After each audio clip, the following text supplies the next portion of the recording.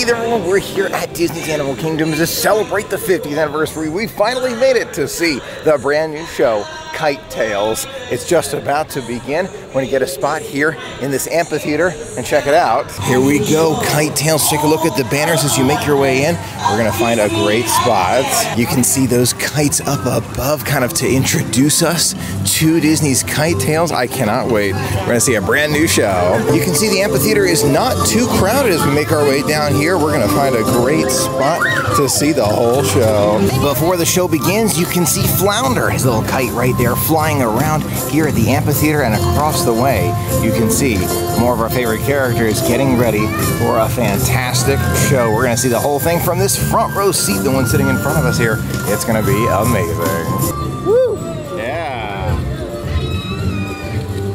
You can see they're starting off with some really cool smaller turtles making their way along the amphitheater here. I have a feeling that they're probably coming for some of the smaller turtles among us to play along with the fun. All right, let's see it. Let's check this show out.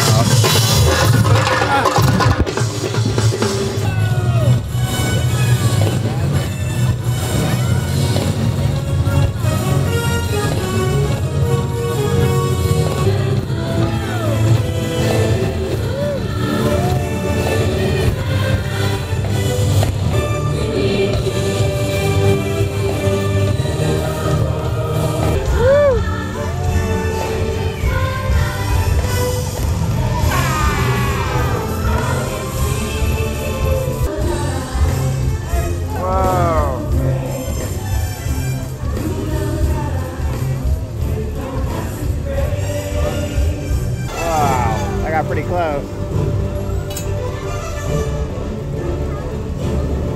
And down. He made it. Woo. Oh, wow. Wow.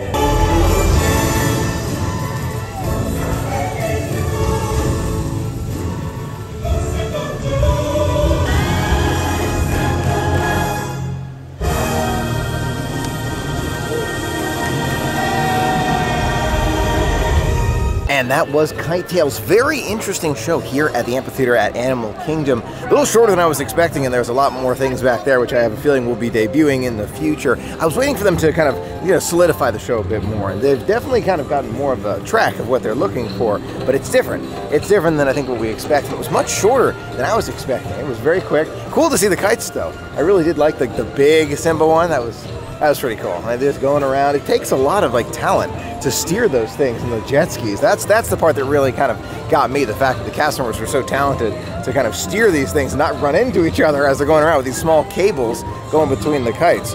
Very impressive. I think Kite Tales is best described as great for kids. I really do. I think that's kind of who they were trying to appeal with the show. You saw a lot of kids in the show having a great time enjoying it. They really are cool to see. The kites themselves. I think it's probably meant more for kids. I liked it. Probably wouldn't see it again super soon, but you never know what they change in the future. As you walk into the Dinorama, you look to your right. Primeval Whirl is half gone. We've known about it for some time, but Primeval Whirl is coming to an end. It's active a construction site right now. You can see they've got this white wall right up front here with the green trim, and then this scrim right here. The roller coaster itself is basically completely demolished at this point. You can see construction material right beyond the fence here.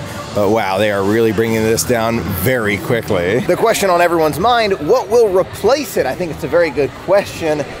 And I know there's been some talk about Indiana Jones, and I'd like it, I would. Do I think that's likely? No, I think they're probably gonna stick with the dino theme at least for a while. Why do I think that? Well, look around me. There's a lot of people here. Not super crowded, but it's not abandoned either. So I think they're probably gonna keep this area at least for a while until they're ready to make bigger changes. But the fact that they would be going forward with the demolition of Primeval Whirl makes you wonder what they're thinking for all of Dino Land. If you haven't seen it in a while, take a look. This is the kind of the arcade / carnival area where you can shoot that water gun over there.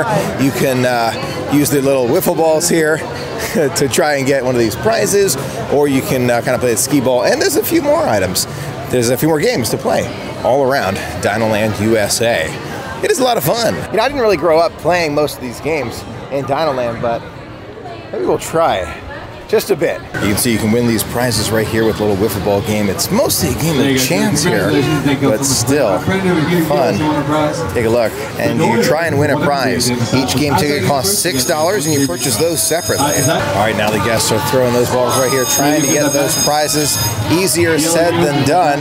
Let's see if we can get some of those prizes here. We saw some win a little while ago, but it is a mostly game of chance as you throw some of these wiffle balls in here. Oh, we lost one. I'll grab that. See if somebody wants it back. Thank you, sir. Sure. Yeah, just go ahead and put it right there. Thank you very much. You're welcome.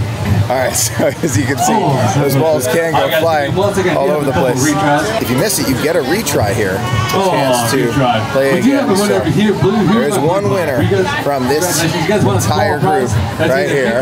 I can't believe it. We just saw an extra large win right here. That's very impressive. Now this is Mammoth Marathon. This is where you throw those balls, basically a skee ball, and try and win a prize. And there's a winner every time, at least is my understanding. Yep, winner every race. You get the opportunity to win some of these prizes, the small, medium, or large, depending on how fast your mammoth runs.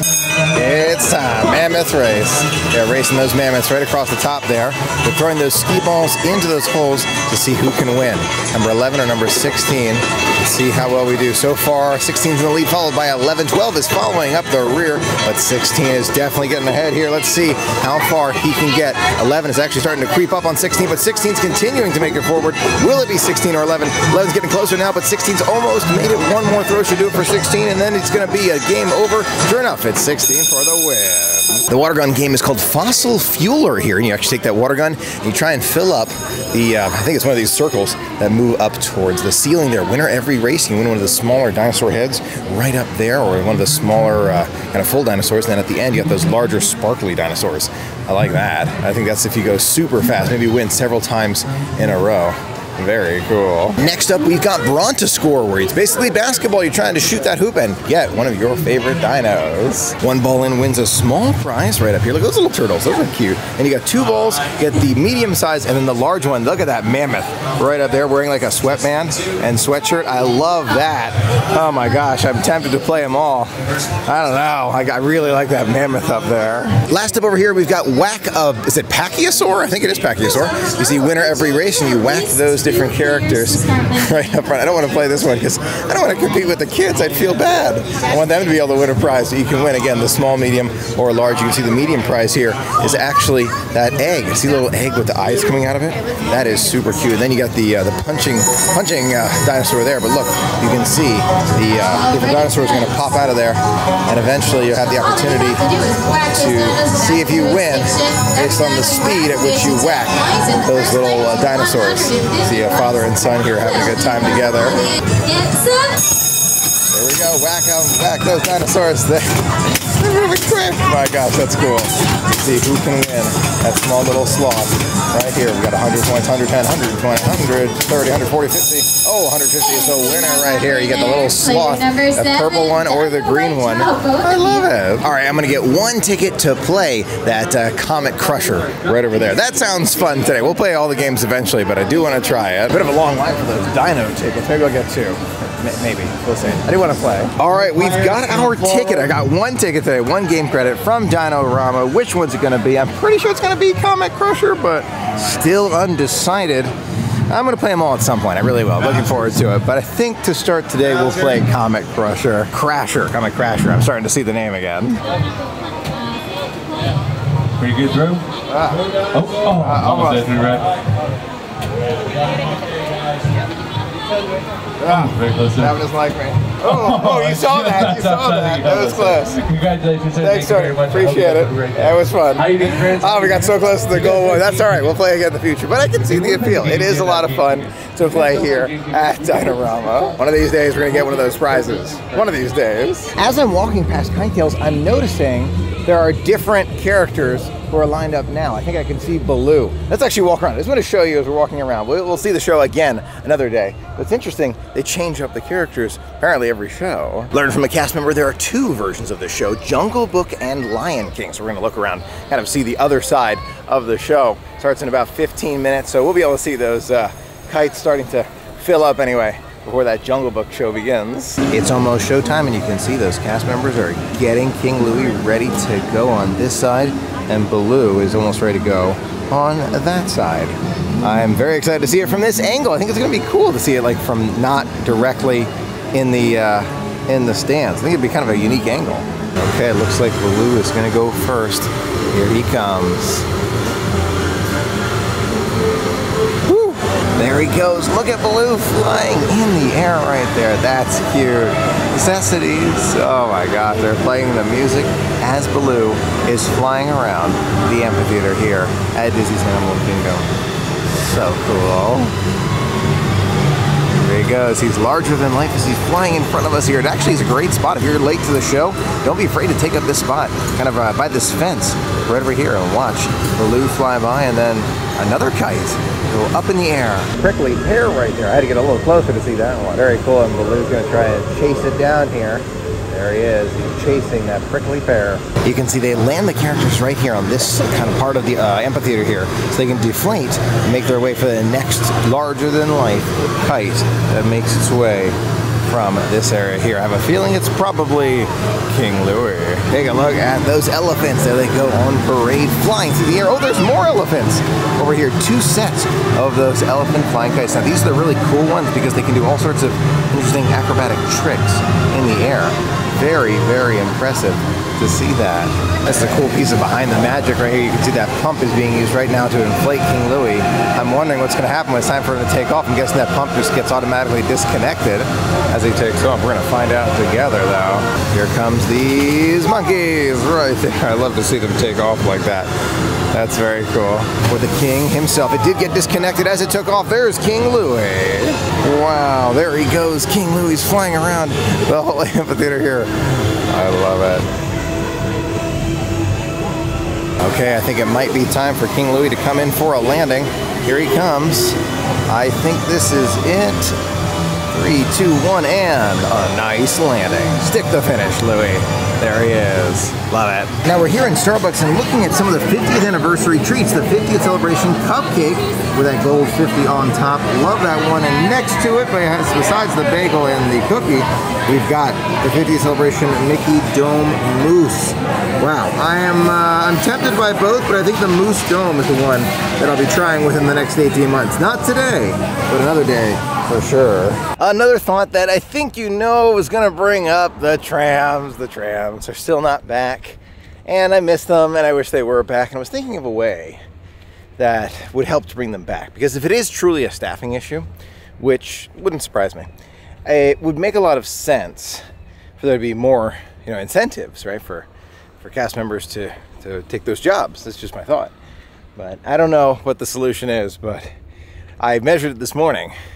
From the parking spot, it's 7/10 of a mile to the front of the park. That's far. That's a far way to walk without even being in the park. One thought that had occurred to me, maybe this is Disney's way of saying we want more people to pay for preferred parking. I don't know. I don't agree if that is the strategy. I don't know if it is, but I feel like the trams, especially for those who park, and I know there are a lot of people who bring their own cars to Disney, whether or not you're staying at the resorts, and prefer parking, prefer taking your own vehicle. It's quite a hike, especially Animal Kingdom and Magic Kingdom. Sometimes Hollywood Studios on certain days. It can be quite a distance to get to where you need to go. Now, since we're so close to Disney's Animal Kingdom, I thought it was the perfect opportunity to stop by the McDonald's and check out some of those 50th anniversary toys. You may have heard McDonald's and Disney have partnered to create some very cool kids meal, Happy Meal toys for the 50th anniversary. So I'm going to check out here. I'm sure they have them at this McDonald's. Here at this McDonald's, we've been here before. I love the kind of kiosk they have here and the commitment they have to renewable energy. I really appreciate that. We went over that in a previous video, but one of the things that really I was thinking about, look at this app here. I had the app for a while. You can see they've got the buy a combo meal, get a Happy Meal free. You get one combo meal, you get that Happy Meal. That sounds perfect for trying some things here and getting that Happy Meal. Here's that Happy Meal, the 50th anniversary toy with the Happy Meal. Perfect for today, yes. Okay, we have got our meal from the McDonald's here at Walt Disney World. We're gonna check out some of these very cool prizes here you can get with that Happy Meal. Look at that, you can get Pinocchio, Cogsworth, Tinkerbell, BB-8. Oh my gosh, there's so many here. Wow, that's really, really impressive.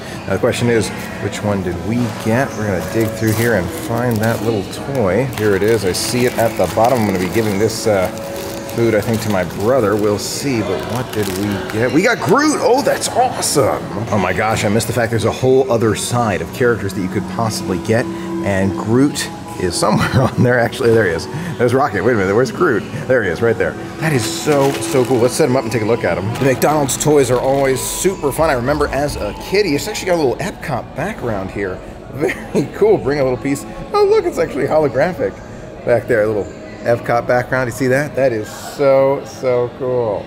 Little pixie dust flying by. Let's put Groot on his little stand. There he is. And I'm not sure if you can request, like, if you have a certain type of toy, you want a different kind of toy. I'm not sure if you could. Probably could. I don't know 100%. But very cool. Celebrating 50 years of magic, partnering with McDonald's. A fun day today out and about Animal Kingdom. Kite Tales. We saw some of the very special dino games happening. That was a lot of fun. We'll play again for sure in the future. And of course, McDonald's and the new Groot toy. Let me know if you're collecting those toys from McDonald's, what you think of Kite Tales, and thoughts about Dino Land. Love to hear your thoughts in the comments below. Thanks so much for being a part of the magic with me today. Until next time, have a magical day.